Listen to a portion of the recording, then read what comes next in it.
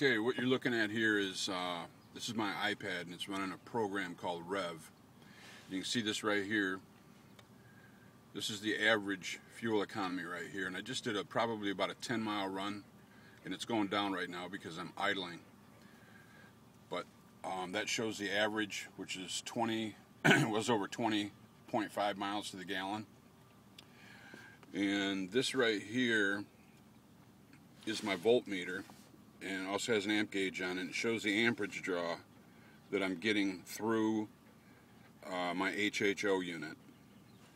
Then behind it is this little thing here. This is the pulse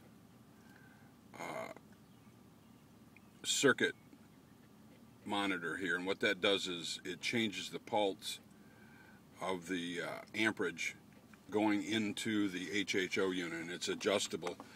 If I adjust it, watch this, it'll show the voltage or the amperage going up and down. So it's up now.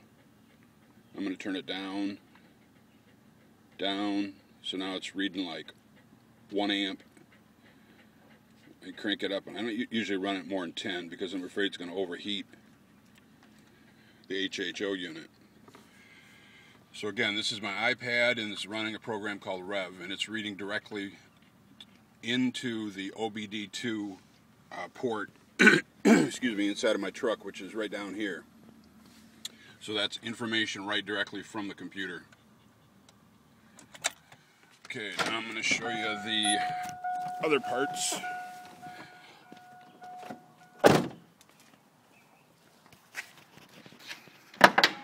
Okay, this right here is a unit that is set up to alter the readings that the oxygen sensors get. I've got 4 oxygen sensors. I've got 2 in front of the catalytic converter and 2 in back. So I've got this all wired in so it reads that information there. And then this is my HHO unit here, and you can see it's hot now. I'd say it's probably right near its peak, is what it should be, which is I think it's like 140 degrees before it starts boiling. So this has got KOH in it, and I've got about two tablespoons of KOH in it, and I'm fully aware I can increase or decrease the heat by varying that, but I don't have any place else to put this thing. I've tried to put it in the radiator here. There's no room there. Over there, I could put it over there if it was of different configuration, but it isn't.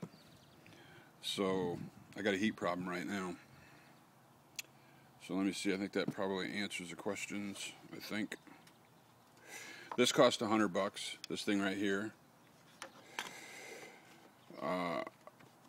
This was 100 and what? Right around 100, and the pulse wave circuit was about $40 roughly.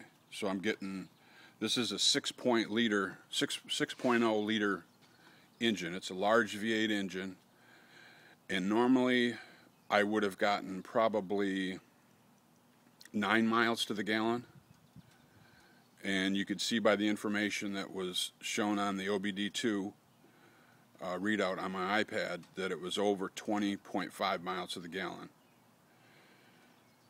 So if it wasn't for the overheating, probably be a good deal. But I have to, I have to change the KOH in this unit probably about every, I don't know, it depends on how hot it is. It's gonna, in 4 days it's gonna get back up to 95. Right now it's probably only about 80 right now.